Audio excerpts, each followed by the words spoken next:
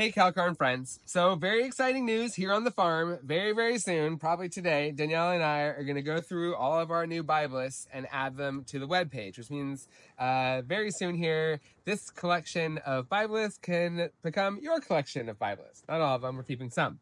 And since we'll be sending some out, we've never really done a care video on how to grow Byblis. And so we're gonna throw one together here, and I'll tell you exactly how I've grown these to have them look so beautiful so that when they get to your house, you can have that same success.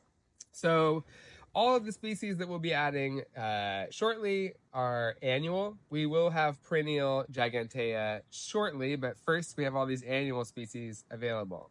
That's going to be Gayhoae, Filifolia, Liniflora, Aquatica. I think that's all the ones that we'll have. It is.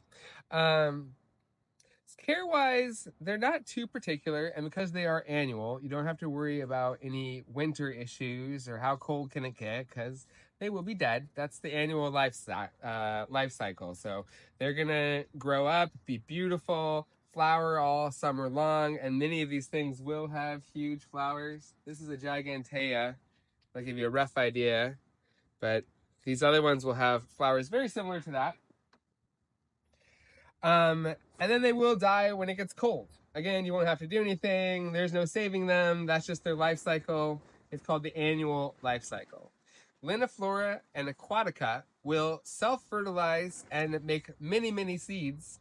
And Liniflora is the easiest to germinate from seed. Aquatica, there's really not too much to it, but they're a little shy to germinate, so you'll want to sow a bunch of them. So if you want to keep those two going, it's relatively easy. They'll make a whole ton of seeds, and you'll sow them again in the spring. We'll do a video on how to do that too. These other ones, Gayhoae and Filifolia, are not self-fertile and do not self. And so in order to keep those going, those you will need two of, and you'll have to cross the flowers and collect those seeds. That's really all there is to them. That just means that you'll have to get two. Oh no, you'll have to order two. Just tell your significant other, I'm sorry, we have to get two of these if it's going to be a good investment. And there will be plenty of flowers to try on. They will just be constantly flowering, even at this size, flowering. The Gayhoaes will continue to grow and get like up to 2 feet tall, especially if you stake them up. Same with the Filifolias, those will get very large. Aquatica and Liniflora are beautiful, but stay relatively small. I would say like 4 to 6 inches tall would be probably max on those. But again, just flowering.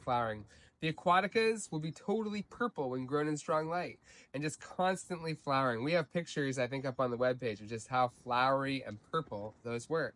But we also have, I can tell by these Gayhoae that they're also going to be very bronzy purple too. Just beautiful colors.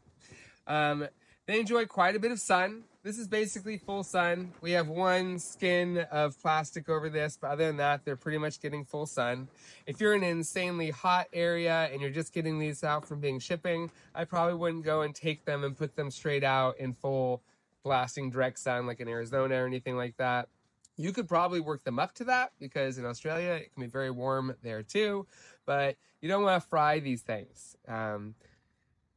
So quite a bit of sun, maybe a little afternoon shade if it's super hot.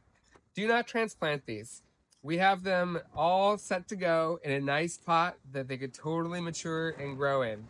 If you wanted to move them up gently in like a month or something into a slightly bigger pot, you could do that, but I really don't think you need to. You won't get any more growth out of them that way. And then they're in a very sandy soil. So the tendency when you're trying to do this is it's just gonna fall apart. And when they get through that root shock, they're just gonna die. I know lots of you like to repot plants that you get from me and put your own spin on it, and that's totally cool, but you do not wanna do that with these. Just let them be. Right now, they're all set up with my 30 years of experience. Why put our 1 or 2 days of experience on that? Just let it ride on what we have here.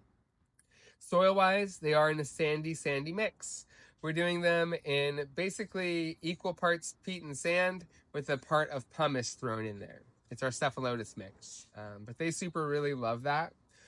Water-wise, keep them very wet. Just like any regular carnivorous plant, we just keep them sitting in rainwater or distilled water all the time. We haven't really grown a ton of these, and so I can't say for sure how sensitive they are to hard water, but being special and frightfully new, I wouldn't use tap water on these at all. Some other plants, like the Sarracenia, you might be able to get away with that. Don't do that with these. I'm trying to think what else there is. Oh, fertilizing is a very good idea to keep them happy and growing.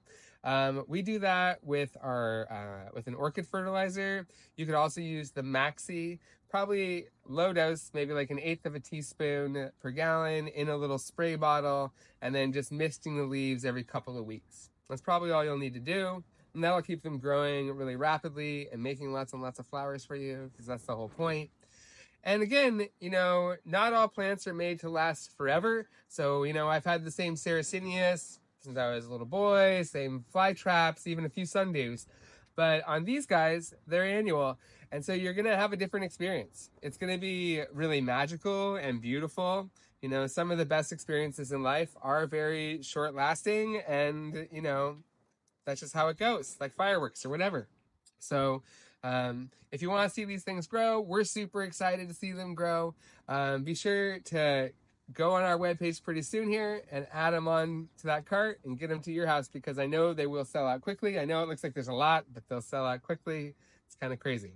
And if you have any more questions, I'm always happy to answer them. You can message us basically anywhere, email. You can even message me on Facebook, and I usually get back to people on there too. Hope you guys have lots and lots of luck with these and enjoy growing them as much as we do.